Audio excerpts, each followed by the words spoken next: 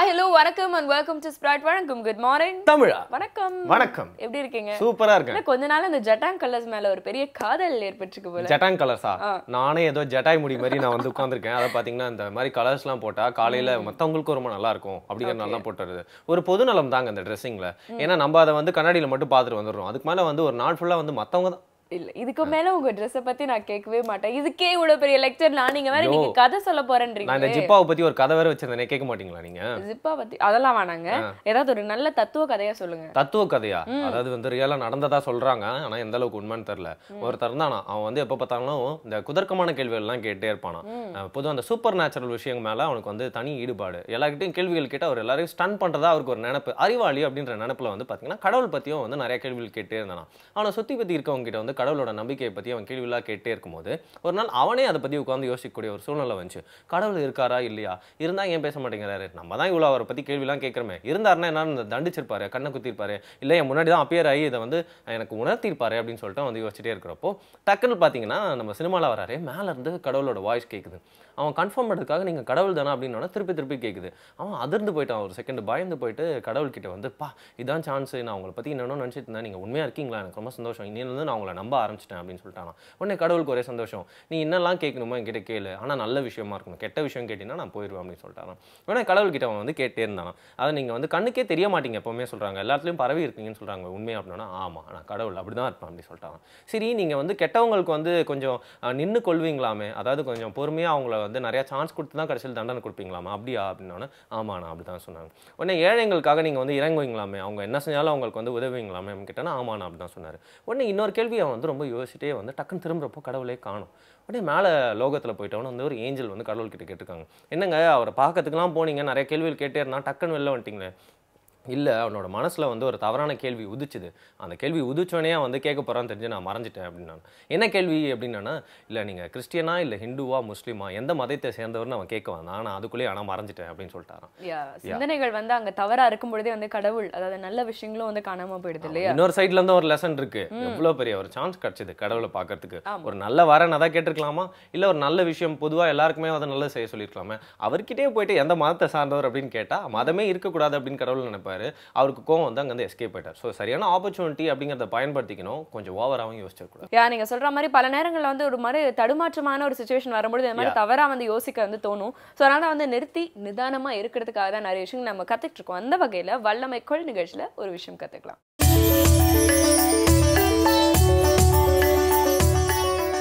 அனைவருக்கும் என் இனிய காலை வணக்கம். இன்னைக்கு நம்ம பார்க்க போற யோகா பார்த்தீங்கன்னா ரொம்ப முக்கியமான யோகாசனம்னு சொல்லலாம்.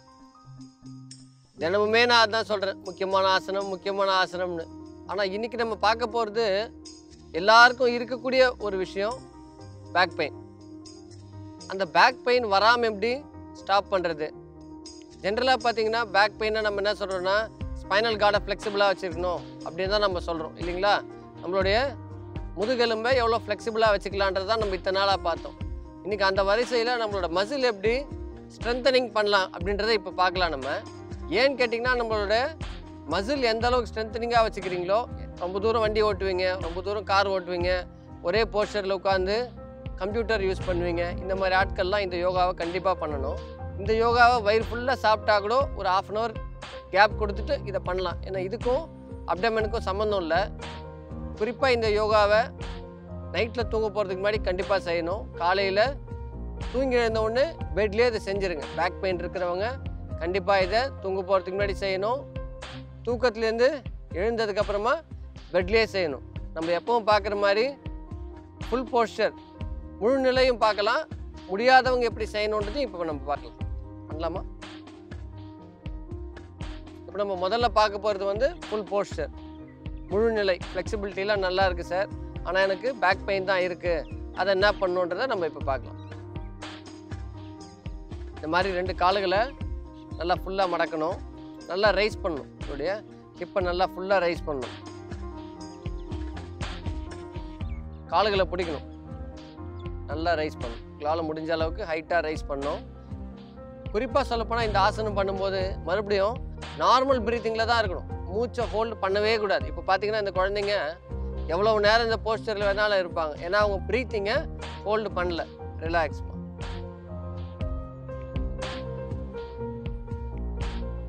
பர்ஃபெக்ட் போஸ்டர்ன்றது இதுதான். புரியுதுங்களா? பேக் பெயின் இருக்கிறவங்க ஃப்ளெக்சிபிலிட்டி இருக்குது, ஆனால் நான் ரொம்ப தூரம் ட்ராவல் பண்ணுறேன், ரொம்ப நேரம் கம்ப்யூட்டர் யூஸ் பண்ணுறேன், இல்லை ரொம்ப தூரம் கார் ஓட்டுறேன்றவங்க, குறிப்பாக பேக் பெயின் இருக்கிறவங்க, லாஸ்ட்டில் இந்த பகுதியில் பேக் பெயின் இருக்கிறவங்க கண்டிப்பாக இந்த ஆசனத்தை டெய்லி பண்ணணும். சப்போஸ் காலையே என்னால் பிடிக்கவே முடியல சார், நான் என்ன பண்ணணும்னு கேட்டால் அவங்க இந்த மாதிரி பண்ணணும். இப்போ அதை பார்க்கலாம். அதே மாதிரி 2 கால்களை மடக்கணும். உங்களால் இந்த மாதிரி ஃபுல்லாக மடக்க முடியலன்னா கூட பரவாயில்ல, உங்களால் எந்த அளவுக்கு முடியுதோ அந்த அளவுக்கு மடக்குங்க. ஆனால் உங்களோட ஹிப்பை இந்த மாதிரி ரைஸ் பண்ணணும். காலை பிடிக்கவே முடியலனா கூட பரவாயில்ல, இந்த மாதிரி முதல்ல ரைஸ் பண்ணுங்கள். ஒரு 10 நாள் இதே நீங்கள் செய்யணும். அதுக்கப்புறம் உங்களோட ஃப்ளெக்சிபிலிட்டி இன்க்ரீஸ் ஆகும். அதுக்கப்புறமா மெதுவாக காலை பிடிச்சிக்கலாம். ஆனால் நீங்கள் முதல் நாளே ஃபோர்ஸ் பண்ணி ஒரு காலை பிடிச்சிட்டு ஒரு காலை பிடிக்காதெல்லாம் பண்ணாதீங்க. ஏன்னா அந்த மாதிரி நீங்கள் பண்ணும்போது உங்களுக்கு என்ன ஆகும், ஸ்ப்ரெயின் வரும், அதனாலேயே உங்களுக்கு பேக் பெயின் வரும். உங்களால் முடிஞ்சால் 2 கால்களும் பிடிக்கணும், முடியலன்னா பரவாயில்ல, ரிலாக்ஸ். நார்மல் ப்ரீத்திங்கில் தான் இருக்கணும், மூச்சை ஹோல்ட் பண்ணக்கூடாது. இந்த ஆசனத்தை நீங்கள் ஃபுல்லாக சாப்பிட்ருந்தா கூட ஒரு 1/2 hour கேப் கொடுத்துட்டு பண்ணலாம். இந்த யோகாவுக்கும் அப்டமனுக்கும் சம்மந்தம் கிடையாது. இது வந்து muscle strengthening exercise, muscle strengthening யோகான்னு கூட சொல்லலாம் இது. அந்த வரிசையில் ஏன்னா எல்லாருக்கும் இப்போது பேக் பெயின் வந்து ஒரு முக்கியமான காரணமாக இருக்குது. வண்டி ஓட்டுறவங்க, கார் ஓட்டுறவங்க, பேக் பெயின் வரத்துக்கான காசு யாராலும் இன்னும் கண்டுபிடிக்கவே முடியல. ரொம்ப ஓவர் ஸ்ட்ரெஸ்ஃபுல்லாக இருந்தால் கூட உங்களுக்கு பேக் பெயின் வரும். உங்களுடைய ஸ்ட்ரெஸ்ஸை குறைக்கிறதுக்கு இது ஒரு ஆசனம் கூட சொல்லலாம். இது தினமும் காலையிலையும் பண்ணணும், நைட்டில் தூங்க போகும்போது இதை கண்டிப்பாக பண்ணணும். இன்றைக்கி ஒரு நாள் பண்ணிவிட்டு இதோட நான் அடுத்த வாரம் சனிக்கிழமை தான் சரி எனக்கு டைம் இருக்குதுன்னு சொன்னால் இந்த 2 நாள் கூட டைம் வேஸ்ட் பண்ணாதீங்க. இதை நீங்கள் செய்யறதுக்கு உங்களுக்கு 1 நிமிஷம் 2 நிமிஷம் கூட ஆகாது. கண்டிப்பாக இதை நீங்கள் செஞ்சு பேக் பெயின்லாம் இல்லாமல் இருப்பீங்கன்ற நம்பிக்கையோட நாளைக்கு உங்களுக்கு வேற ஒரு யோகாவோட உங்களை பார்க்குறேன். நன்றி, வணக்கம். வல்லமை அப்படிங்கிறது வந்து பார்த்தீங்கன்னா மனுஷனே எடுத்துக்கூடிய ஒரு முயற்சி தான் அப்படின்னு சொல்லலாம். ஒரு ஜிம்முக்கு போய் தினமும் உடற்பயிற்சி செய்கிறது, அதுவும் வந்து ரொம்ப நாளாக செஞ்சு அதுக்கான பலன் வந்து கிடைச்சோன்னா அதுக்கு சந்தோஷப்படுறது அப்படிங்கிறதோட ஒரு பெரிய முயற்சி தான் இல்லையா? இதே மாதிரி நிறைய முயற்சிகள் வந்து பார்த்தீங்கன்னா நம்ம வந்து ஸ்பிரிச்சுவலாகவும் எடுக்க வேண்டியது இருக்குது. இந்த ஸ்பிரிச்சுவல் அப்படின்னும் சொல்லலாம், சில பேர் அதை ஏற்றுக்காதவங்க இருப்பாங்களே, அவங்களுக்குலாம் ரொம்ப பாசிட்டிவ் தாட்ஸ் அப்படின்னு கூட வந்து சொல்லலாம். ஸோ அந்த வைப்ரேஷன்ஸை வந்து நம்ம எப்படி டெரைவ் பண்ணி ஒரு எனர்ஜியாக மாற்றுறோம் அப்படிங்கிறது தான் வந்து பார்த்தீங்கன்னா அந்த காஸ்மிக் பிளே அப்படின்னு சொல்லுவாங்க. நம்ம இந்த மாதிரி உடலெல்லாம் எந்த அளவுக்கு ஸ்ட்ரென்தன் பண்ணிக்கிட்டாலும் மனசு கெட்டு போச்சுன்னா உடல் வந்து என்ன பிரயோஜனம் இல்லையா? எக்ஸாக்ட்லி. ஸோ ரெண்டுமே வந்து பார்லலா வந்து இயங்கணும் அப்படிங்கிறதுக்காக தான் வந்து உடலுக்கும் மனசுக்கும் மருந்துற மாதிரியான நிறைய விஷயங்கள் நம்மளுடைய நிகழ்ச்சியில அடுத்தடுத்து காத்துட்டு இருக்கு. ஒரு சின்ன விளம்பர இடைவேளைக்கு அப்புறமா தொடர்ந்து பேசலாம். இது உங்கள் ஸ்பிரைட் வழங்கும் குட் மார்னிங் தமிழா.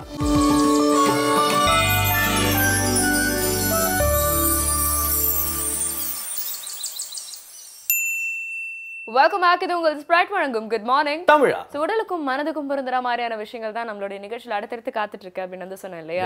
ஸோ இந்த ஒரு பகுதி வந்து இது உடலுக்கும் மனதுக்கும் ரெண்டுத்துக்குமே வந்து சரிசமமா வந்து ஈடு கொடுக்குற மாதிரியான ஒரு பகுதி. ஆஃப்கோர்ஸ் பொதுவாக மருந்து கசக்கும் அப்படின்னு சொல்லுவாங்க, அதாவது அட்வைஸும் கசக்கும் அப்படின்னு சொல்லுவாங்க.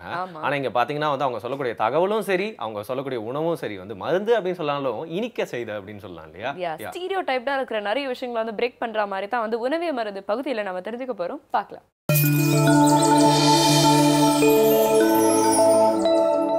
Very good morning. நம்ம இன்றைக்கி பேச போகிற செக்மெண்ட் என்னன்னு பார்த்தீங்கன்னா, ரொம்ப காமனாக பக்கத்து வீடு, முன்னாடி வீடு, உங்கள் வீட்டிலே கூட நிறைய பேருக்கு இருக்கும் வர ஒரு ப்ராப்ளம் என்னன்னு கேட்டிங்கன்னா அலர்ஜி. அலர்ஜினா எந்த அலர்ஜி? நாட் இந்த நோஸ் அலர்ஜி, பட் ஸ்கின்ல வர அலர்ஜி. அதாவது இது பேர் ஏர்டிகேரியா அப்படின்னு சொல்லுவாங்க. நீங்கள் காமனாக கேள்விப்பட்டிருப்பீங்கல்ல, நிறைய பேர் சொல்லுவாங்க தட்டை தட்டையாக கண்டு கண்டாக வீங்கி போயிடுது, திடீர்னு வீங்கி போயிடுது, அரிக்குது உடனே தட்டு தட்டையாக வீங்கி போயிடுதுன்னு. அதுதான் வந்து உங்களுக்கு ஹைவ்ஸ் இல்லைனா ஏர்டிகேரியாங்கிற ப்ராப்ளம் உங்களுக்கு. இது ஏன் வருது, எப்படி இதை தவிர்க்கலாம், இதுக்கும் ஃபுட்டுக்கும் கனெக்ஷன் இருக்கா அப்படிங்கிறது தான் இன்றைக்கி செக்மெண்ட்டோட டாபிக். ஸோ ஏர்டிகேரியாவுக்கு ரீசன்ஸ் என்னென்னு பார்த்தீங்கன்னா அதை 2 டிவைட் பண்ணலாம். ஒன்று உடம்புக்குள்ளேருந்தே வர ரீசன்ஸு, இன்னொன்று வெளியில் வர ரீசன்ஸு. இப்போ உடம்புக்குள்ளேருந்தே என்னெல்லாம் வந்து இந்த ஒரு ப்ராப்ளமை கொடுக்கும்னு பார்த்தீங்கன்னா, நம்பர் 1 ஜெனட்டிக் தான்.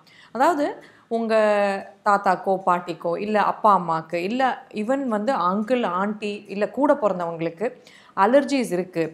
டஸ்ட் அலர்ஜிஸாக இருக்கலாம், இல்லைனா இந்த கண்டு கண்டாக வீங்கிற பிரச்சனையாக இருக்கலாம், இல்லை ஆஸ்மாவாக இருக்கலாம், வீசிங் பிரச்சனை, அதாவது இழப்பு வர்றது.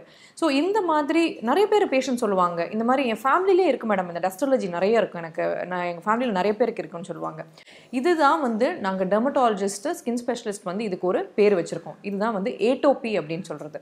ஏட்டோப்பின்னு என்னன்னு பார்த்தீங்கன்னா, ஏட்டோப்பின்னா அலர்ஜி வர தன்மையை தான் ஏட்டோபி அப்படின்னு சொல்கிறது.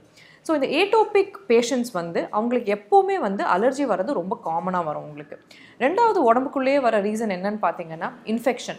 சப்போஸ் நம்மளுக்கு ஒரு சொத்தப்பல் இருக்குது, இல்லைனா வந்து காதில் இன்ஃபெக்ஷன் இருக்குது, சீல் வடியுது, இல்லைனா வந்து தொண்டை மூக்கு தொண்டையில் இன்ஃபெக்ஷன் இருக்குது, சைனசைட்டிஸ் இருக்குது, இல்லை யூரினரி ட்ராக்ட் இன்ஃபெக்ஷன் இருக்குது. இந்த மாதிரி எந்த இன்ஃபெக்ஷன் இருந்தாலுமே அதுக்கு ஒரு ரியாக்ஷனாக நம்ம உடம்பு வந்து இந்த ஒரு அலர்ஜியை ப்ரொடியூஸ் பண்ணோம் உங்களுக்கு. இதெல்லாம் வந்து உடம்புக்குள்ளேருந்து வர ரீசன்.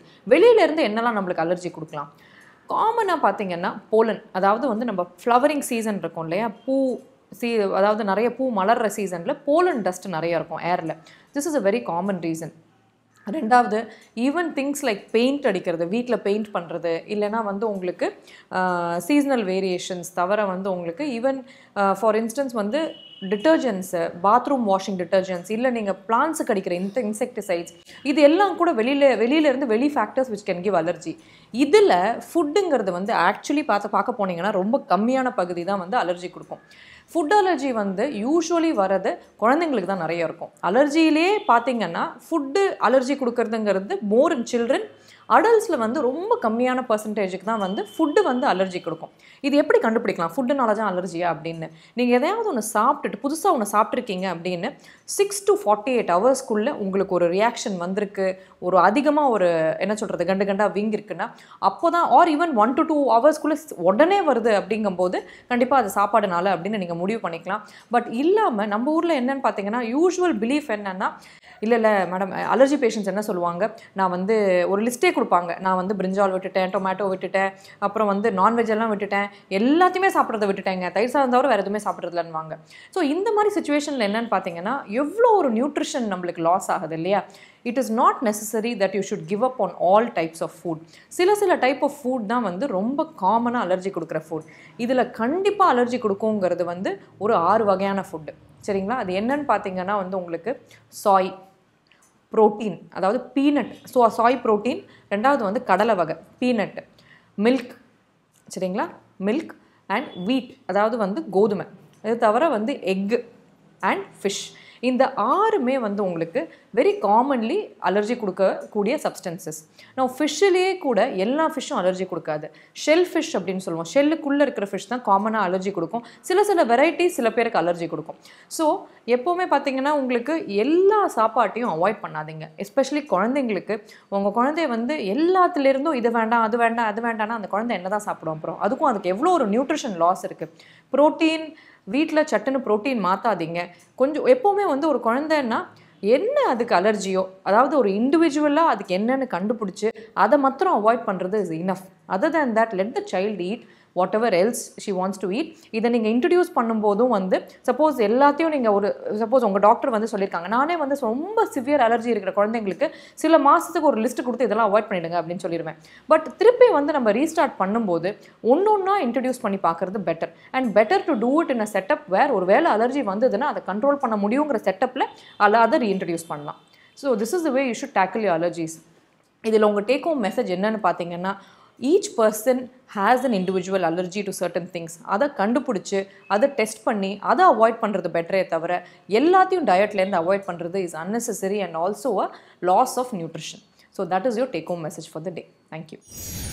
மருந்து அருந்து அப்படின்ற ஒரு லைன் வந்து சொல்லுவாங்க, அதாவது வந்து மருந்தை குடிக்கிறதுக்கு தான் அப்படின்னு சொல்லுவாங்க. ஆனால் நம்ம ஊரில் வந்து பார்த்தீங்கன்னா மருந்தாக இருக்க விஷயத்தெல்லாம் வந்து ரொம்ப பெருசாக அதை குடிக்கிற விஷயமாவே மாற்றிட்டாங்க அப்படின்னு கூட வந்து சொல்லலாம். பொதுவாக வந்து ஒரு குட்டி அமௌண்ட் ஆஃப் விஷயத்தை எடுத்துக்கிறப்போ வந்து அது மருந்தாக இருக்கும், மென்மேலும் எடுத்துக்கிட்டு அது விஷயமா மாறிடும் அப்படிங்கிறது யூனிவர்சல் லா தான், எல்லா கலாச்சாரத்துக்கும் பொருந்தக்கூடிய விஷயம் தான். ஆனால் இன்னைக்கு நம்ம எந்த விஷயம் எடுத்துக்கிட்டாலும் கொஞ்சம் எக்ஸஸாக தான் போயிடுறோம் அப்படின்னு சொல்லலாம் இல்லையா? கேட்டால் வந்து பார்த்தீங்கன்னா அது ஒரு டயட்டாக வந்து நிறைய பேர் நியாயப்படுத்த ட்ரை பண்ணிருக்காங்க. பட் நம்ம மருந்தாக இருக்கிற விஷயத்த வந்து நம்ம எப்படி பார்க்குறோம் அப்படிங்கிறது தான் இருக்குது, எந்த அளவுக்கு குவாண்டிட்டி எடுத்துக்கிறோம் அப்படிங்கிறது முக்கியமான ஒரு பாயிண்டா இருக்குன்னு சொல்லுவாங்க. எக்ஸாக்ட்லி. மருந்து அப்படிங்கிறது வந்து ஒரு விஷயத்தை வந்து சீரமைக்கணும், சரிப்படுத்தணும் அப்படிங்கிற மாதிரி இருக்கு. ஆனா இன்னைக்கு இருக்கிற நிறைய விஷயங்கள் குறிப்பா வந்து பாத்தீங்கன்னா இந்த மருந்து அடிக்கிறதுன்னு சொல்லுவாங்கல்ல, அதாவது இந்த பூச்சிக்கொல்லி மருந்துகள், அந்த மாதிரியான மருந்துகளை தான் இன்னைக்கு நம்ம காய்கறி வகையில சாப்பிட்டுக்கிட்டு இருக்கோம் அப்படிங்கிற நிதர்சனத்தையும் நம்ம புரிஞ்சுக்க வேண்டிய நேரம் இல்லையா? ஆஃப்கோர்ஸ் அந்த ஒரு பூச்சிக்கொல்லி மருந்து எடுத்து போட்டா என்னென்ன விஷயங்கள்லாம் வரும் அப்படிங்கிறது வந்து நிறைய ஆர்டிகல்ஸ்ல இப்போ போட்டிருக்காங்க. அதை பார்த்து நிறைய பேர் வந்து திருந்தி அவங்களோட உணவு வகையெல்லாம் வந்து மாத்திக்கிட்டாங்க. இருந்தாலும் இன்னும் நிறைய பேருக்கு அது மாதிரி ஒரு விஷயம் இருக்குன்னே தெரியாது சௌமியா. தெரிய வைக்கிறதுக்கு நிறைய விஷயங்கள் நாங்க சொல்றதுக்கு வந்து ரெடியா இருக்கோம். பட் கேட்கறதுக்கு நீங்க ரெடியா இருங்க. ஒரு சின்ன இடைவேளைக்கு அப்புறமா தொடர்ந்து பேசலாம். இது உங்கள் ஸ்பிரைட் வழங்கும் குட் மார்னிங் தமிழா.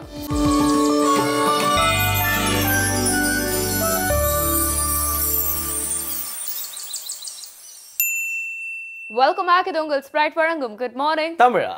இந்த இஞ்சி இருக்கு இல்லையா, இந்த இஞ்சியை வந்து நீங்க எக்ஸ்பீரியன்ஸ் பண்ணிருக்கீங்களா? ஐயோ, இஞ்சி எக்ஸ்பீரியன்ஸ்லாம் கேட்காதீங்க. அந்த லைம் வந்து வாயில வச்சோன்னே ஒரு சோர் அப்படியே ஒரு ஃபீலிங் வரல, அதே மாதிரி இஞ்சியும் ஒரு மாதிரி ஃபீலிங் தாங்க. சான்ஸே இல்லை. இந்த மாதிரி ஃபீலிங்லாம் இல்லை.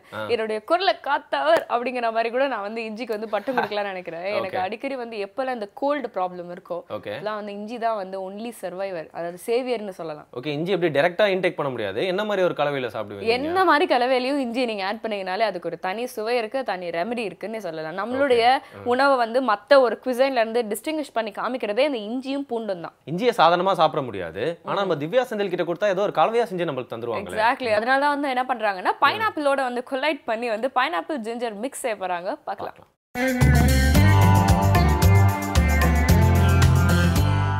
அனைவருக்கும் வணக்கம். நம்மளோட டேஸ்டி டு ஹெல்த்தி பகுதியில் பார்த்திங்கன்னா நம்ம டெய்லியும் ரொம்ப டேஸ்டி அண்ட் ஹெல்த்தியான ரெசிபிஸ் நிறையா பார்த்துட்ருக்கோம். அதே மாதிரி இன்றைக்கி பார்க்க போகிறது வந்து ரொம்ப ஒரு டிஃப்ரெண்ட்டான ஒரு ஹெல்த்தியான ட்ரிங்க் தான் பார்க்க போகிறோம். Pineapple ginger mix. செய்ய தேவையான பொருட்கள் என்னென்னு பார்த்தலாம். Pineapple, apple, ginger, honey. இப்போ பார்த்தீங்கன்னா இதுக்கு இன்க்ரீடியன்ஸ் அப்படின்னு பார்த்தீங்கன்னா ரொம்ப கம்மியாக இருக்குது. ஆனால் வந்து இது இன்டேக் பண்ணும்போது பார்த்தீங்கன்னா உங்களுக்கு ஒரு நல்ல ஒரு ரிலீஃபான ஒரு ஃபீல் இருக்கும். அதாவது ரொம்ப ஹெல்வியான ஃபுட்டு, ஆயிலி ஃபுட்ஸ் இந்த மாதிரி நீங்கள் எடுத்துக்கிறீங்க அப்படின்னா இந்த மாதிரி ஒரு ஜிஞ்சர் யூஸ் பண்ணி ஒரு ட்ரிங்க் குடிக்கும்போது ஒரு நல்ல ஒரு ரிலீஃபான ஒரு ஃபீல் இருக்கும். இப்போ இதை எப்படி பண்ணுறதுன்ட்டு பார்க்கலாம். ஃபஸ்ட்டு வந்து பைனாப்பிள் நான் கட் பண்ணி வச்சுருக்கேன். பைனாப்பிள் ஆட் பண்ணிக்கலாம். then apple, கொஞ்சமா ginger,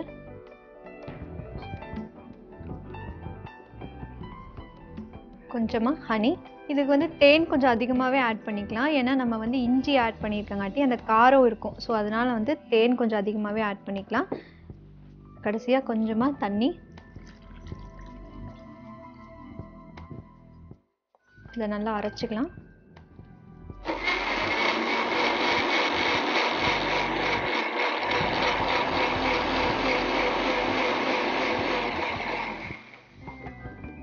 இப்போ நம்மளோட பைனாப்பிள் ஜிஞ்சர் மிக்ஸ் தயாராகிடுச்சு. இதை வந்து வடிச்சுக்கலாம். இப்போ பொதுவாகவே பார்த்தீங்க அப்படின்னா பைனாப்பிள் அப்படிங்கிறது வந்து ஒரு நல்ல ஒரு ஃப்ளேவர் இருக்கும். அதே மாதிரி வந்து நீங்கள் ரெகுலராக பைனாப்பிள் வந்து நீங்கள் எடுத்துக்கையில் உங்களோட ஸ்கின் வந்து ரொம்பவுமே வந்து ஒரு ஹெல்த்தியான ஒரு லுக் இருக்கும்.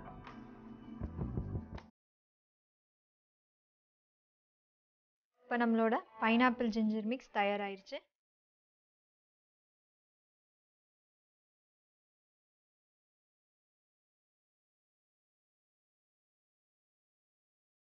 பொதுவாகவே பார்த்தீங்கன்னா குழந்தைங்க வந்து நல்லா சாப்பிட மாட்டாங்க. அதாவது வந்து நல்லா ஹெவி ஃபுட் எடுத்துக்கணும் அப்படின்னு நம்ம நினைப்போம். ஆனால் அவங்க கண்டிப்பாக நல்ல ஒரு ஹெவியான ஃபுட் எடுத்துக்க மாட்டாங்க. ஸோ அந்த மாதிரி இருக்கிற டைமில் நம்ம என்ன பண்ணலாம் அப்படின்னா இந்த மாதிரி ஜூஸ் வெரைட்டிஸ், அதாவது வந்து இந்த ஜிஞ்சரு, பைனாப்பிள் இந்த மாதிரி ஈஸியாக டைஜஸ்ட் ஆகிற மாதிரி அவங்களோட ஃபுட்டுக்கு ஒரு 1 or 2 hours பிஃபோர் கொடுத்துட்டோன்னா அவங்க வந்து இதை குடித்தோடனே வந்து நல்ல டைஜஷன் கிடைக்கும், சீக்கிரமாக பசி எடுக்கவும் ஆரம்பிக்கும். கண்டிப்பாக இந்த ஹெல்த்தியான பைனாப்பிள் ஜிஞ்சர் மிக்ஸ் நீங்களும் உங்கள் வீட்டில் ட்ரை பண்ணி பாருங்கள். மீண்டும் நாளை வேறு ஒரு வித்தியாசமான உணவுடன் சந்திக்கிறேன். நன்றி, வணக்கம். வாவ், அன்னாசியும் ஜிஞ்சரும் ஒரு கொலாபரேஷனில் சூப்பராக நம்மளுக்காக ஹெல்ப் பண்ணுறதுக்கு இன்றைக்கி வந்திருக்காங்க. இது வந்து பார்த்தீங்கன்னா உபயம் திவ்யா செந்தில் அவர்கள். ஆனால் நானும் வந்து உங்களுக்கு ஒரு சூப்பரான ஒரு பாயிண்ட் சொல்கிறேன். இந்த தேனும் இஞ்சியும் கலந்துட்டாலே வந்து பார்த்தீங்கன்னா மெடிசனாக மாறிடும் அப்படிங்கிறது நிறைய பேருக்கு தெரிஞ்ச விஷயம் தான். இருந்தாலும் அதை வந்து யாரும் செய்ய மாட்டாங்க. அதை வந்து நம்ம சேர்த்து வந்து எப்படி உட்கொண்டாலும் வந்து பார்த்தீங்கன்னா அது மருந்தை வளர்த்திடும். எந்த ஒரு பிரச்சனையாக இருந்தாலும் தீர்வு உடனே கிடச்சிடும் அப்படின்னு சொல்லுவோம். எக்ஸாக்ட்லி. ஸோ இந்த மாதிரி நிறைய விஷயங்கள் தான் நம்ம வந்து பேக்கப்பில் இருக்கு இல்லையா? ஸோ சின்ன இடைவெளிக்கு அப்புறமா எக்கச்சக்கமான விஷயங்கள் உங்களுக்காக காத்துட்டு இருக்கு. இது உங்கள் ஸ்ப்ரைட் வழங்கும் குட் மார்னிங் தமிழா.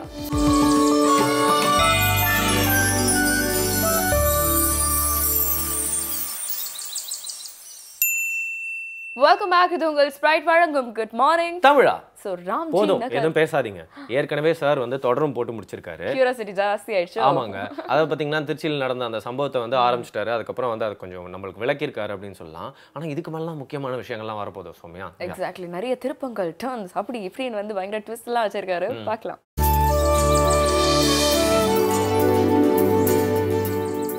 வணக்கம். நேற்று நம் இந்த ராம்ஜி நகர்லேருந்து வங்கிகளில் கொள்ளையடிப்பவர்களை பற்றி அவங்களுடைய ஆரிஜின் எப்படி வந்துச்சு அப்படின்னு பார்த்தோம். அதை இன்று நம்ம தொடருவோம். இப்படி வங்கிகளுக்கு வெளியிலே கொள்ளையடித்து கொண்டிருந்தவர்கள் அதே அந்த கவனத்தை திசை திருப்பி செய்கிற வேலையை வங்கிகளுக்கு உள்ளே செய்யணும் அப்படின்னு முடிவு பண்ணி வெளி மாநிலங்களில் போய் நம்ம திருடினோம்னா நம்மளை யாரும் பிடிக்க முடியாது அப்படின்னு சொல்லி ஒரு முடிவெடுத்து ஒரு அஃபென்ஸ் ஒரு மாநிலத்தை பண்ணணும்னா குறைஞ்சது 5 பேர் அல்லது 6 பேர் ஒன்றா சேர்ந்து போவாங்க. அங்கே போய் வங்கி பட்ட பகலில் நடந்துக்கிட்டு இருக்கும்போதே வங்கியில் உள்ளே இருக்கிற கேஷியர்னு சொல்லுவோம் இல்லையா, அவரையோ அல்லது வங்கிக்கு பணம் கொண்டு போய் வங்கி உள்ளே கொண்டு போய் அந்த கவுண்டரில் கேஷ் கவுண்டரில் வைக்கிறவங்களையோ திசை திருப்பி கொள்ளையடிக்கிறத ரொம்ப சக்ஸஸ்ஃபுல்லாக பண்ணாங்க. எல்லா வங்கிகள்லேயும் திருட்டு போச்சுன்னு தெரியும், பணம் எப்படி போச்சு யார் எடுத்தான்னு துளி கூட தெரியாது. இப்போது கேமரா வந்துருச்சு, அப்போல்லாம் அது கிடையாது. அப்புறம் இந்த மாதிரி அஃபென்ஸ் நிறைய ஆக ஆரம்பித்ததுக்கப்புறம் போலீஸ் கொடுத்த இன்ஸ்ட்ரக்ஷனில் தான் எல்லா வங்கிகள்லேயும் கேமரா வச்சு இப்போ வந்து எலக்ட்ரானிக் வேர்ல்டில் வந்து இப்போ சிஸ்டமேட்டிக்காக கேமராவில் வந்து கண்டுபிடிக்கிற வாய்ப்புகள் இப்போ வந்துருச்சு. அப்போது ஒரு உதாரணத்துக்கு எப்படி அஃபென்ஸ் பண்ணுவாங்கன்னா, 6 பேர் ஒரு வங்கிக்குள்ளே நுழைவோம். எல்லாருமே பேண்ட் ஷர்ட் போட்டிருப்பான், டீசெண்டாக ட்ரெஸ் பண்ணியிருப்பான். அதுக்கு முன்னால் சாதாரணமாக போவாங்க. இப்போல்லாமாவது கேமரா வந்ததுக்கப்புறம் கேப் போட்டுக்கிறாங்க, முகத்தை கொஞ்சம் மறைச்சிக்கலாமே, கேமராவில் வந்து ஃபேஸ் சரியாக தெரியாதுங்கிறதுக்காக. அப்போ அது கூட செய்கிறதில்ல. ஒருத்தன் பேங்க்குக்கு வெளியிலேருந்து என்ன நடக்குதுன்னு பார்த்துட்ருப்பான். ஒருத்தன் அந்த பேங்க் உள்ளே போய் வெயிட்டர்ஸ் ரூமில், வெயிட்டிங் ரூம் இருக்கு இல்லையா, அந்த வெளியில் சோஃபாலாம் போட்டிருப்பாங்க, அதில் உட்காந்துருப்பான். பாக்கி 4 பேரில் 2 பேர் அந்த கேஷியருக்கு முன்னாடி கவுண்டரில் இருப்பான். 2 பேர் பேங்க் உள்ளே போயிடும். இது உங்களால் நம்புறதுக்கு கஷ்டமாக இருக்கும். இவங்க இந்த மாதிரி போய் திருடுற வீடியோ ஃபுட்டேஜ் பல மாநிலங்களில் உள்ளது நான் பார்த்துருக்கேன், வச்சுருக்கேன். இதை ஏன் சொல்கிறேன்னா, இப்படி இவங்க பண்ண ஆரம்பிக்கும்போது எப்படி பண்ணுவாங்கன்னா, ஒரு உதாரணத்துக்கு ஒரு சம்பவத்தை சொல்கிறேன். மகாராஷ்டிராவில் 10,000 ரூபாய் கட்டு, தட் இஸ் ஒவ்வொன்றும் 1 லட்ச ரூபா, 10 லட்ச ரூபாயை கொண்டு வந்து கேஷ் கவுண்டரில் ஒரு ஆள் வைக்கிறார். உள்ள கேஷியர் உட்காந்துருக்கார். அவருடைய ட்ராயரில் ஏற்கனவே பணம் நிறையா இருக்குது. இதை வாங்கிட்டு அவர் ரெசிப்ட் கொடுக்கணும். அப்போ உள்ள ப்ரொசீஜர், அந்த பேங்க்கில் உள்ள ப்ரொசீஜர். கரெக்டாக இவர் காரை நிறுத்திட்டு அந்த 10 லட்ச ரூபாயை பேக்லேருந்து எடுத்து வெளியில் வைக்கிறார். வெளியில் 2 பேர் நிற்பான்னு சொன்னோம் இல்லையா கேஷ் கவுண்டரில், ஒருத்தன் அவர் அப்படி ஒரு தட்டு தட்டி ஏற்கனவே அவர் காரை கொண்டு வந்து நிறுத்திட்டு வரும்போது கார் நம்பரை பார்த்தவன் கார் நம்பரை கரெக்டாக சொல்லி, சார் உங்கள் காரை யாரோ எடுத்துகிட்டு போகிறாங்களே, இந்த நம்பர் தானே உங்கள் கார் அப்படிமா. அப்படி திரும்பி அவர் பார்த்தோன்னே கேஷியர் தான் பார்க்குறாரு இல்லையா பணத்தை வைக்கிறத, அவர் எடுத்துக்குவாருங்கிற ஒரு நம்பிக்கையில் காரை பார்க்குறதுக்காக அவன் ஓடுவான். இவன் இந்த பக்கம் திரும்பி அவர் சொல்லி காரை எடுத்துகிட்டு போகிறான்னு அப்படி திரும்பி அப்படி போகும்போது இந்த பணத்தை கேஷியரும் பார்க்காதப்ப இவனும் பார்க்காதப்ப இந்த பணத்தை பக்கத்தில் இருக்க இன்னொருத்தன் எடுத்துருவான். கேஷியர் ஏன் பார்க்கலன்னா, உள்ளே 2 பேர் போனான் இல்லையா, அந்த 2 பேரில் ஒருத்தர் வந்து அந்த கேஷியரை கரெக்டாக இதே நேரத்தில் அப்படி டச் பண்ணுவோம். அப்போல்லாம் செல்ஃபோன் புழக்கத்தில் ரொம்ப இல்லை. உங்கள் மேனேஜர் உங்களை கூப்பிட்றாரு சார், ஒய்ஃபுக்கு ஏதோ சீரியஸ்னு சொல்கிறாங்க சார் அப்படின்னோன்னு டப்புன்னு அவர் எந்திரிச்சு நீ யார் அப்படின்னு கேட்டுக்கிறார். எவ்வளோ க்ரைசிஸ் மேனேஜ்மெண்ட் பண்ணுறான் பாருங்கள். நீ யார் அப்படின்னு அவர் கேட்குறாரு. எனக்கு மேனேஜர் ஃப்ரெண்டு சார், அவரை பார்க்க போனேன், அட்டெண்டர் இல்லை, அதனால் என்னை விட்டு உங்கள்கிட்ட சொல்ல சொன்னார். உடனே இவன் ட்ராயரை மூடிட்டு பணம் இருக்கிறத சேரை நகர்த்தி அந்த ட்ராயரில் வச்சுட்டு அப்படி இடிச்சு அவசர அவசரமாக மேனேஜரை பார்க்க போகிறார். இவனும் கூட போகிறான், அவர் கூட கொஞ்சம் தூரம் போயிட்டு நின்றுவான். அடுத்த ஆளுங்க இருக்கிறான் இல்லையா, அவன் அந்த ட்ராயரை திறந்து அதிலேருந்து ஒரு 10-15 லட்ச ரூபா எடுத்து அவன் கையில் அப்படி ஒரு பை மாட்டியிருப்பான், கட்டைப்பை, அதுக்குள்ளே அதை வச்சுக்கிட்டு அவன் பாட்டுக்கு நடந்து போவான். இப்படி இருக்கும்போது பக்கத்தில் உள்ள ஆள் அதை நோட்டீஸ் பண்ணிடக்கூடாதுங்கிறதுனால அவர் சீட்டுக்கு பக்கத்து கேஷியர் சீட்டுக்கு பக்கத்தில் உள்ளவரை ஒருத்தன் வந்து வெளியிலேருந்து கூப்பிட்டு டைவர்ட் பண்ணுவான். யாருமே எதுவுமே துளி கூட சந்தேகப்பட முடியாது. அப்படியே திரும்ப ட்ராயரை தள்ளி வச்சு சேரை அதே மாதிரி வச்சுட்டு அவன் போயிடுறான். இவன் போய் வெளியில் போனவன் பார்க்குறான், கார் இருக்குது. என்ன காரை திருடிட்டான்னு சொன்னானே, இது என்ன, இதை நம்ம பணத்தை வேறு வச்சுட்டு வந்தோமேனு வேகமாக வருவான். இவர் மேனேஜர்கிட்ட போய் சார் ஏதோ கூப்பிட்டீங்களா இல்லைனாக்கா, நான் கூப்பிடவே இல்லையே மாதிரி அவர் வேகமாக வருவார். இவன் 2 பேரும் பணத்தை அவர் எடுத்துக்கிட்டார், கேஷியர் ரெசிப்ட் தருவார்னு இவன் நினச்சிக்கிட்டு பணம் இங்கே ரெசிப்ட் கொடுங்க அப்படின்னு கேட்டால் யார்ட்டடா பணம் கொடுத்தான், இவன் 2 பேரும் தயார் பண்ணிக்குவான். அதுக்குள்ளே இவன் 1/2 மைல் தூரம் போயிருப்பான். இது ஒரு உதாரணத்துக்கு. இதை மாதிரியே அட்டென்ஷனை டைவர்ட் பண்ணி கவனத்தை திசை திருப்பி சக்ஸஸ்ஃபுல்லாக எல்லா இடத்துலையும் பண்ண ஆரம்பித்தாங்க. இதில் உங்களுக்கு ஒரு பெரிய அட்வான்டேஜ் என்னென்னா, பணம் பேங்க் பணம் தனிப்பட்ட மனிதனுடைய பணம் காணா போணுச்சுன்னா தினம் போலீஸ் ஸ்டேஷனில் போய் என் பணத்தை கண்டுபிடிச்சி கொடுங்கன்னு கேட்பாங்க. நான் வங்கி ஊழியர்களை குறை சொல்லணுங்கிறதுக்காக சொல்லலை.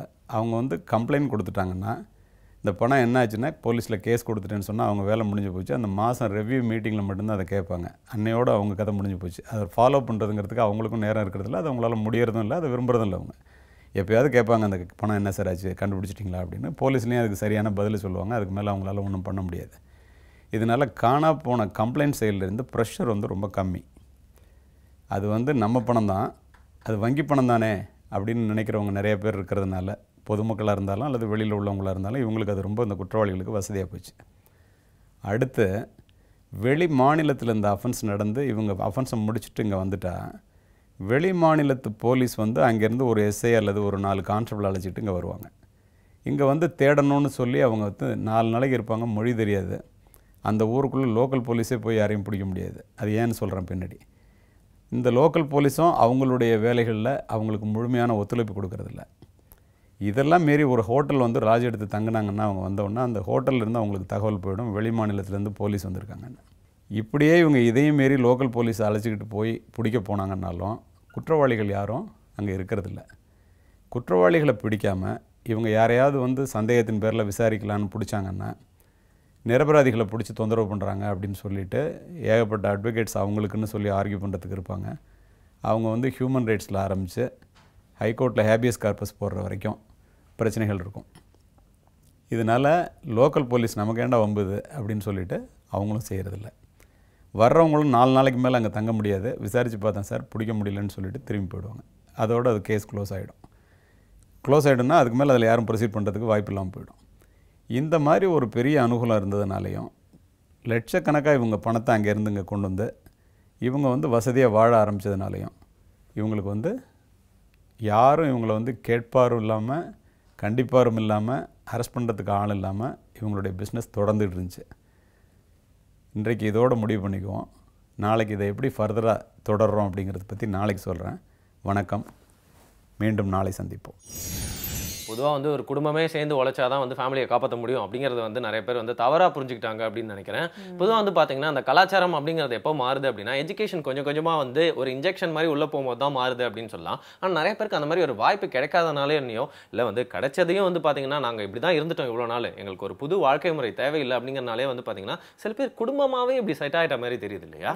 ஆனால் அதுக்கு வந்து முழுக்க வந்து காரணங்கள் வந்து நிறைய இருக்கும் அப்படின்னு வந்து சொல்லலாம். இன்ஃபேக்ட் வந்து அவர் இந்த விஷயங்கள் சொல்லும் பொழுது நார்த் சைடில் கூட இதே மாதிரியான ஒரு கிராமம் இருக்கு வரும். அந்த சைடு வந்து ட்ரெயின் கிராஸ் ஆகும்போது வந்து பாத்தீங்கன்னா டிடிஆர்லாம் வந்து எல்லா பயணிகள் கிட்டே வந்து சொல்லுவாங்க ஜன்னல் வந்து க்ளோஸ் பண்ணுங்க, லாக் பண்ணுங்க, செயின்ல இருந்த எடுத்து உள்ள வைங்கன்னு சொல்லிட்டு டிடிஆர்ஸே வந்து எல்லா கம்பார்ட்மெண்ட்லயும் வந்து சொல்லுவாங்க. ஒரு தடவை நான் கூட அந்த ரூட்ல டிராவல் பண்ணும்போது வந்து பர்சனலா வந்து எங்க ஃபேமிலிக்கு வந்து எல்லாருமே சொன்னாங்க. சோ இந்த மாதிரி வந்து நிறைய இடங்கள்ல வந்து இருக்கு, நம்மளுக்கு வந்து தெரியாம வந்து இருக்கு. ஆனா ஏன் இந்த மாதிரியான ஒரு தொழில அவங்க ஈடுபடுறாங்க அப்படிங்கிறதுக்கு வந்து பேக் எண்டா வந்து சில காரணங்கள் வந்து இருக்கலாம்.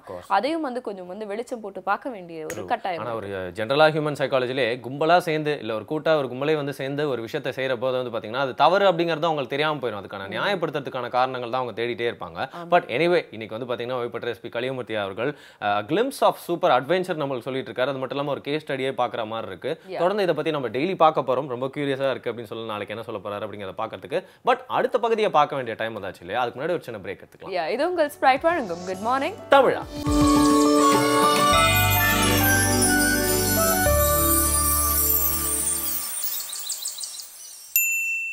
Welcome back. இது உங்கள் ஸ்பிரைட் வழங்கும் குட் மார்னிங் தமிழா. செய்தி துளிகள்ல வந்து இன்னைக்கு அம்மா சென்டிமெண்ட் வாரம் அப்படின்னு நம்ம வந்து ஹெட்லைன்ஸே போடலாம். நீங்க எங்க வந்தீங்க? ஏதாவது ஒரு செய்தி வாசிப்பாளரா போயிருக்கலாம்ல? அப்படியே ஏங்க சூப்பரா துளி துளியா செய்தி சொல்லிட்டு இருக்கீங்களா டெய்லியும்? அப்படி ஒரு செய்தி துளிகள்ல தான் இன்ட்ரெஸ்டிங்கான விஷயங்கள் காத்துட்டு இருக்கு, பார்க்கலாம்.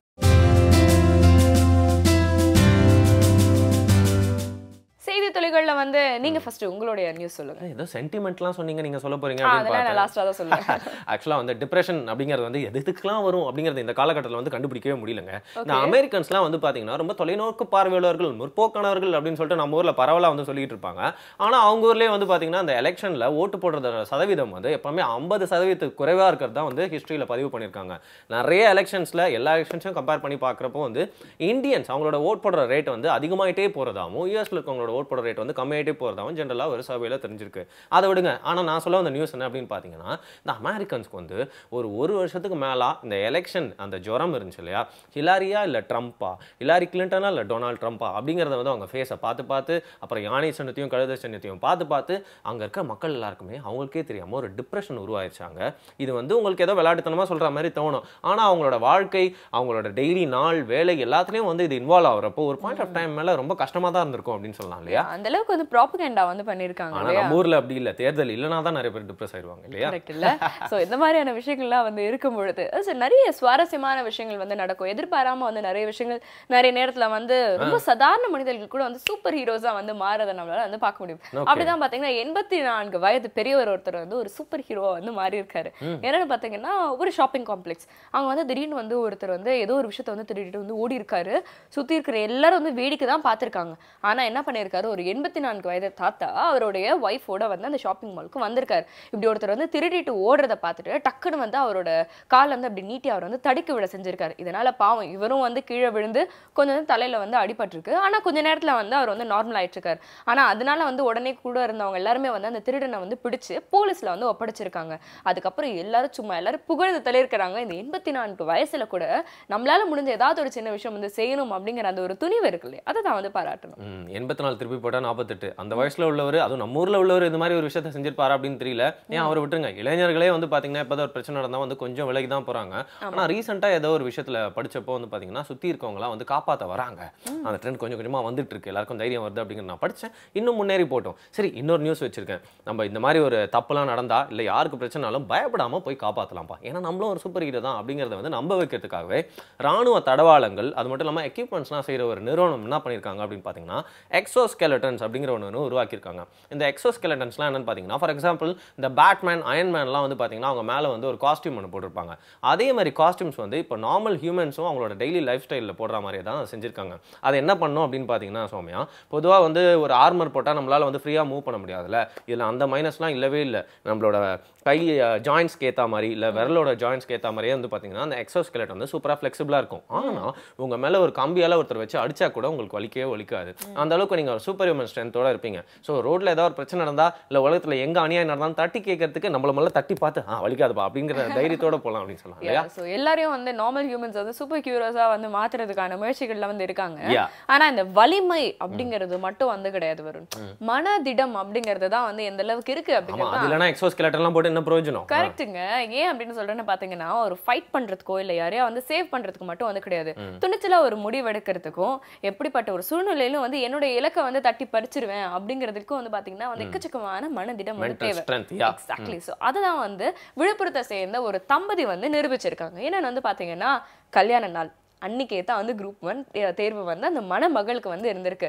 கல்யாணம் முடிஞ்ச கையோட கேட்ட ஃபர்ஸ்ட் ரிக்வெஸ்ட்டே வந்து பார்த்தீங்கன்னா, மாப்பிள்ளை கிட்ட வந்து பொண்ணு வந்து கேட்டிருக்காங்க, இந்த மாதிரி இன்னைக்கு எனக்கு வந்து குரூப் 1 தேர்வுகள் வந்து இருக்கு, எனக்கு நான் கண்டிப்பாக போய் அட்டன் பண்ணணும், நீங்கள் எனக்கு ஹெல்ப் பண்ணுங்கன்னு சொன்ன உடனே அவரே வந்து ஒரு காரில் அவங்கள வந்து ஏற்றிட்டு கொண்டு போயிட்டு வந்து அந்த எக்ஸாம் நடக்கிற சென்டரில் வந்து ட்ராப் பண்ணி அவங்க அந்த மனக்கோலத்திலே பார்த்தீங்கன்னா உள்ளே போயிட்டு டெஸ்ட் வந்து எழுதியிருக்காங்க.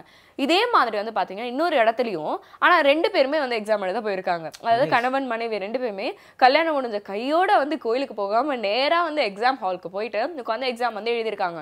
அவங்க வந்து நினைச்சிருந்தா வந்து எனக்கு இன்னைக்கு வந்து கல்யாணம், நான் ஏன் இன்னைக்கு வந்து போகணும் அப்படின்னு கூட வந்து தட்டி வச்சுக்கலாம். ஆனா இல்ல, எனக்கு இதுதான் வந்து முக்கியம் அப்படிங்கறது வந்து உணர்ந்திருக்காங்க. பிளஸ் அவங்களுக்கும் அந்த சப்போர்ட் பண்ற மாதிரியான ஒரு துணையும் வந்து அமைஞ்சிருக்காங்க இல்லையா? நல்லா கியூரியஸா இருக்கு இந்த மாதிரி விஷயங்கள்லாம் கேட்கிறப்போ. உலகத்தை சுத்தி வந்து பாத்தீங்கன்னா நம்மளை சுத்தி 4 வந்து நார்மலான விஷயம் நடந்துட்டாலும் கொஞ்சம் அப்படி இப்படின்னு கொஞ்சம் சர்ச் பண்ணி பார்த்தா இந்த மாதிரி டிஃப்ரெண்டான விஷயங்கள்லாம் நம்மளால பார்க்க முடியுது அப்படிங்கிறத புரிஞ்சுக்க முடியுது. அப்படிதான் ஒரு டிஃப்ரெண்டான ஒரு விஷயத்தை நான் பார்த்தேன். அதே நான் கூட வந்து ஷேர் பண்ணிக்கிறேன்.